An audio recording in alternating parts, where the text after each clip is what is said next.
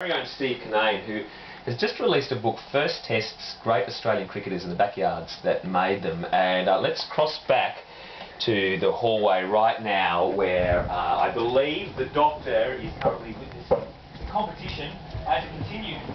Yes, that's right. Thank you very much, Robbie Buck. We're here at the Triple J studio, and Ellyse Perry is once again bowls the ball. Oh, Steve has done a very large bat up the... It's got an on-drive. An on-drive, that is.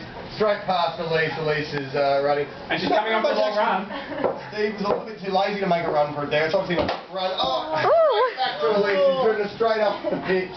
Is it a pitch, is it? Yeah, it's a pitch. Cool. She's a quick bowler too. She is indeed. This is possibly some of the fastest balls we've seen here since Andrew Simon was Oh no! Oh, it's just been blown out of the bowl. What's the rules? It's pretty barefoot now. Yeah, it's barefoot ball now. Obviously not double pluggers, Lindsay.